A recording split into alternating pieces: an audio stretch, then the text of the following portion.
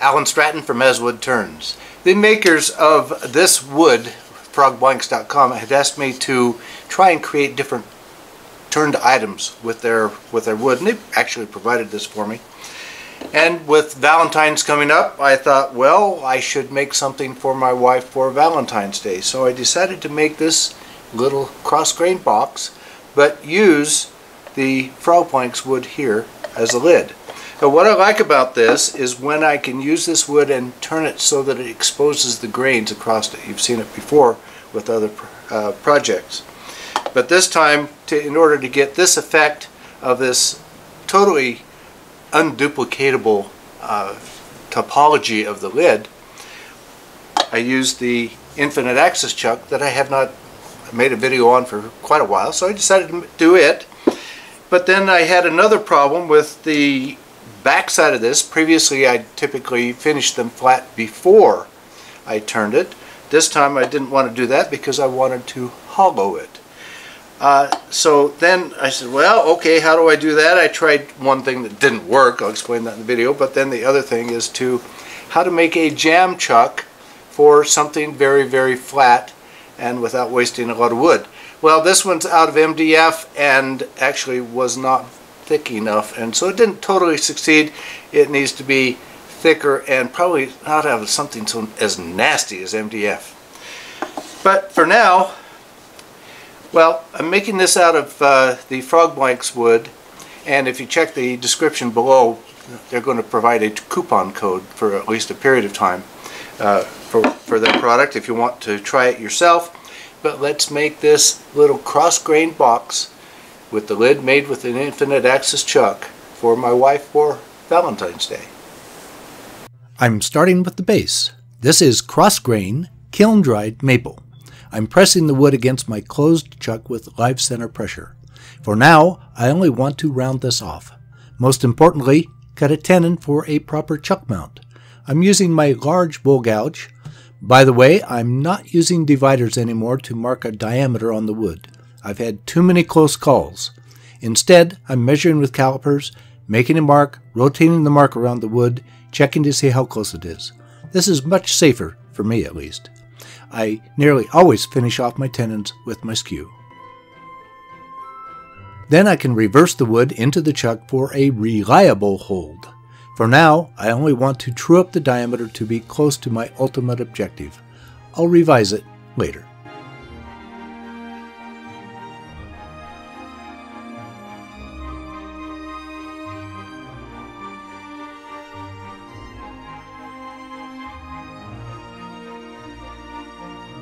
I lost some video where I mounted a piece of frogwood to a work platform and rounded it into a dome, then sanded up through all the grits.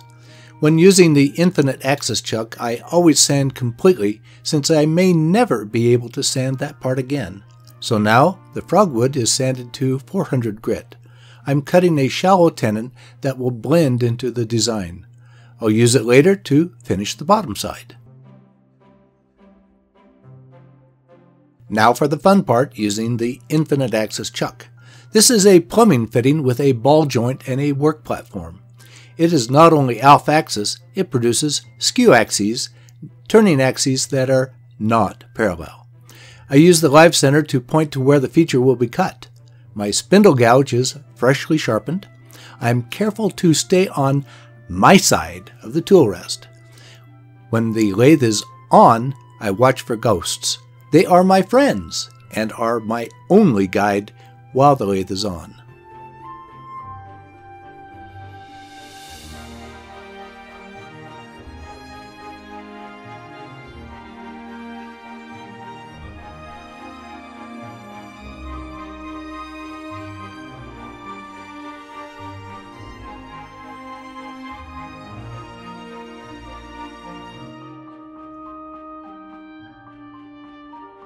Skew feature number 2.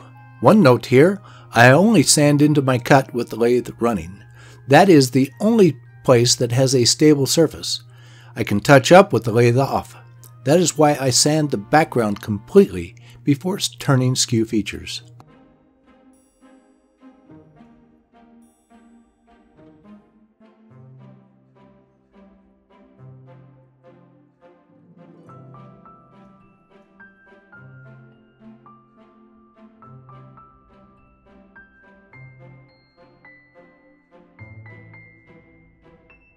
SKU feature number 3.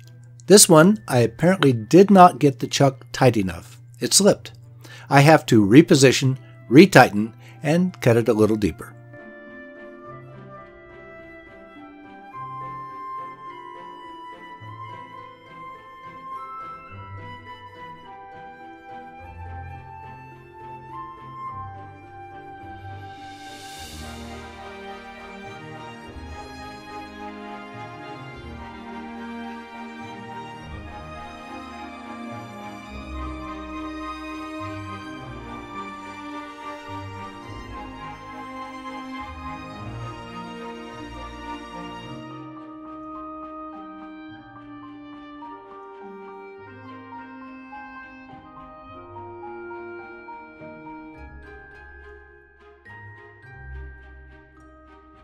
SKU feature number 4 is smaller. No extra event here. It goes quickly.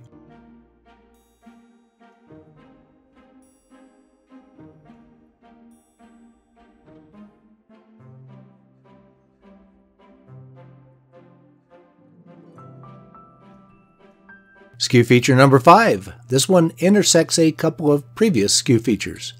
That will be enough for this lid.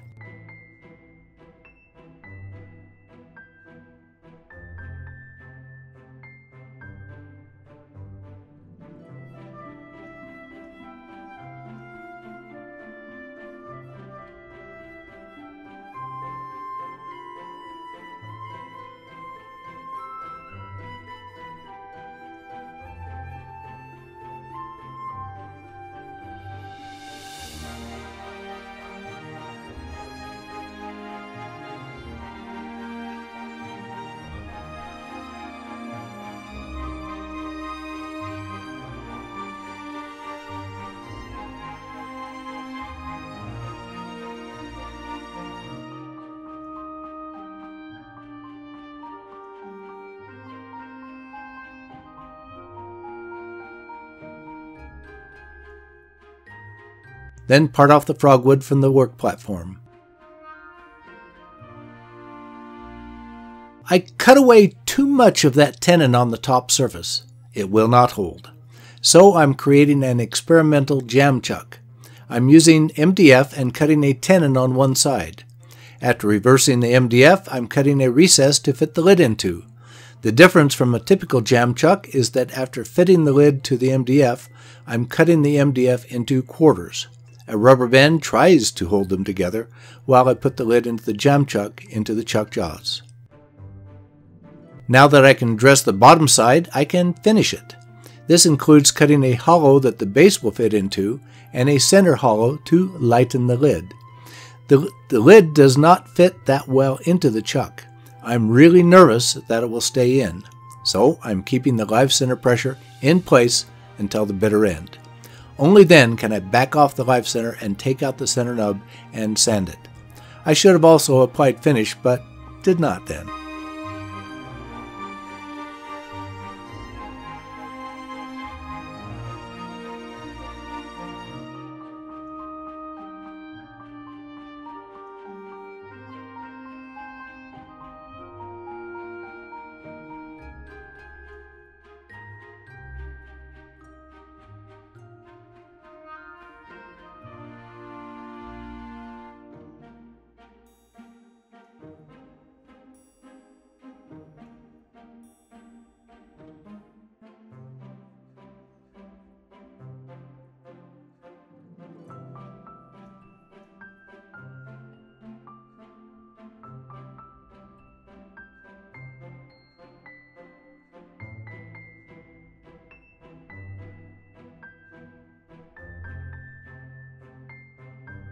Now that the lid is finished, I can return to the bottom portion of the box.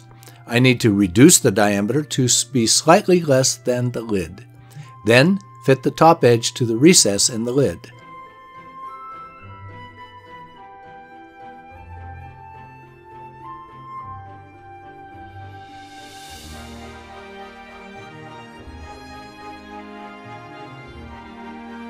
Now to hollow the box portion.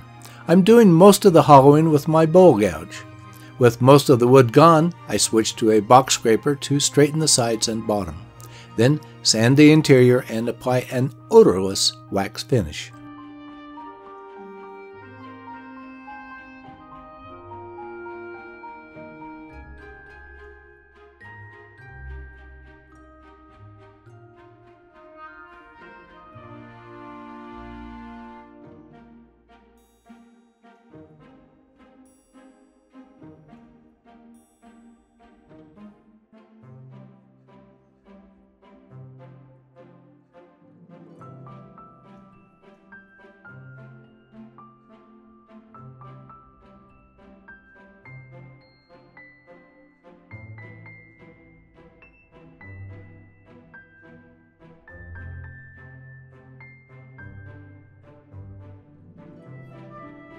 Next, to finish the bottom of the box, I've reversed the box onto the jaws with expansion pressure. The live center maintains pressure for safety, but a rubber stopper prevents damage to the bottom. But I stop to measure to ensure I do not blow through the bottom.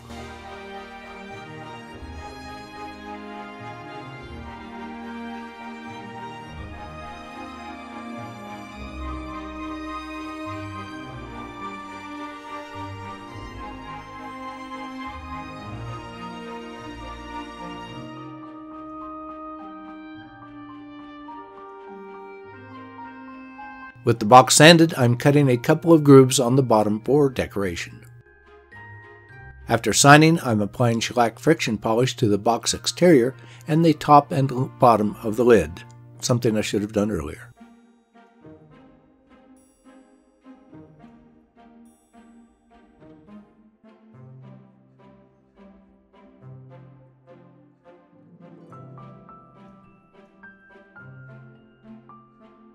Finally, to buff out the finish. I like this setup with the extender to which I can mount my buffs. First Tripoli, followed by white diamond, and ultimately carnauba wax.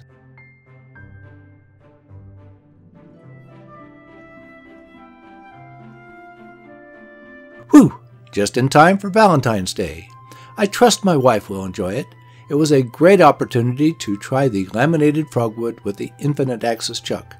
The base is typical cross grain. Since it is cross grain, I've kept the lid fit loose. The frogwood nicely highlights the skew features on the lid. This box is unique. It can never be replicated exactly.